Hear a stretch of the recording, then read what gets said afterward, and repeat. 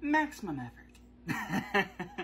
Yeah, so if you've been following me for a while, you know I like to review pizza. We reviewed the Ninja Turtles pizza, we reviewed the Chuck E. Cheese pizza, and we are about to review the new Deadpool and Wolverine pizza. I apologize if I'm kind of slurring a little bit. I did wake up from a long-ass nap, but now I'm in the mood for some pizza. Let's cook.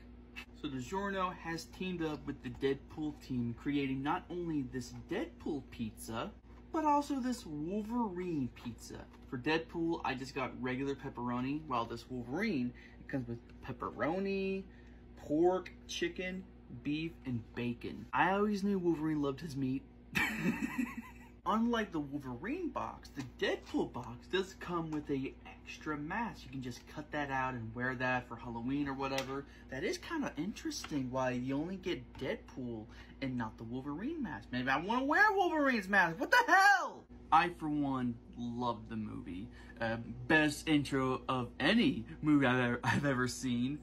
It's a nice love letter to the Fox universe, and the fact that they went out of their way to do things that only the fans would appreciate really speaks volumes, you know? I mean, like, we know about this, we want to make you happy, and we know you've been waiting for this, so let's just fucking do it, alright? So, thank you, Ryan, thank you, Hugh, thank you to the entire Deadpool and Wolverine team for making one kick-ass movie.